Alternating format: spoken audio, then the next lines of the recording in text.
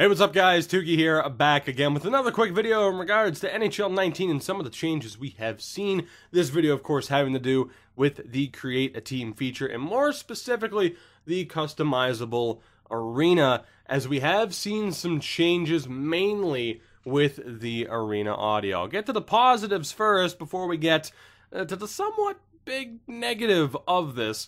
The first thing to make note of, the new goal horn creator. Again, not the biggest thing in the world by any stretch of the imagination, but a relatively cool feature. I've taken advantage of it already. Numerous options. Flares, for example, what would it be, like the Tiger Roar goal horn that was in NHL 18 by default. I actually think it's still in this. That would be a good example. For flares, you just add, your random sound effects and such. I'm not going to play any of them because, man, YouTube copyright can be a hell of a thing and you never quite know. But that is one thing that's been added into the game. Custom goal horns. Kind of nice. On top of that, we have seen quite a few new goal songs added into the game. Some categories have gotten more love than others. The miscellaneous category is pretty much the same. Classical is pretty much the same. It's really the bigger categories that you would have expected to get a little bit more love this time out. But you might be noticing something already when it comes to these options.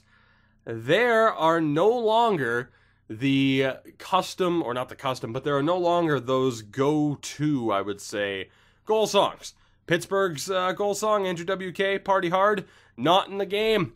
Not in the game. Montreal's old goal song that they changed in the past but was still in NHL 18, that is gone.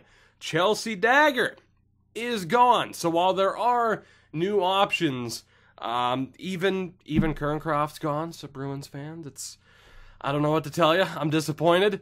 And unfortunately, at least with the Blackhawks, they're the only team that I checked, it doesn't play for them on offline either. It's just flat out not in the game anymore. So while we do have some new options, and of course the sound, the songs from the soundtrack are in as well. Had to get that Imagine Dragons song in there.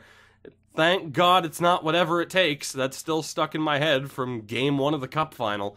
I was a little bit disappointed to see this. Again, not the biggest thing in the world.